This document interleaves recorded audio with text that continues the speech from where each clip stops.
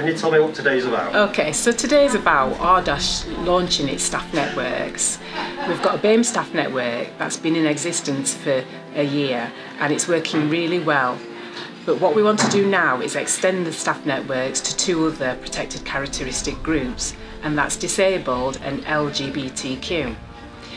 The power of staff networks means that it's getting people together that can support one another, offer each other peer support, but they also can look into the organisation and get the organisation to realise things that are impacting on them, whether that's within their work life or in their home life.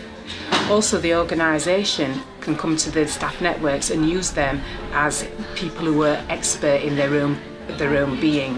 So when they're wanting advice on what to implement, whether they're looking at services or whether they're looking at policies, they can go to these groups and use them for advice and support.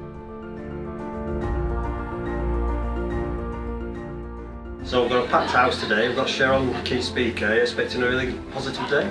Yes, I think Sharon has been instrumental in developing staff networks within organisations.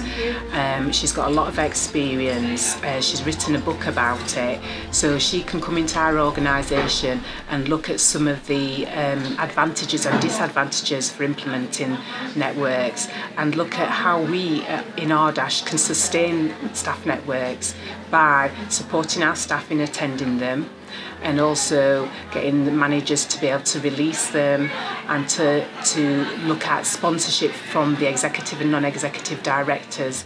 So she's going to go through all of those elements of staff networks. So we're starting off on a good footing. It's a good foundation for us to have Sharon here and speak to a wide audience. Well, I'm here today to celebrate with Rotherham, Doncaster and South Humberside as they embrace staff networks. I know that when people feel included, when they feel that they have a voice, when they feel that they can bring their whole selves to work, they just give better patient care. So I'm here to work with them to help understand how to harness the real power that their networks can bring, and how to make this organisation a truly inclusive one so they continue providing great care to patients and service users around the country.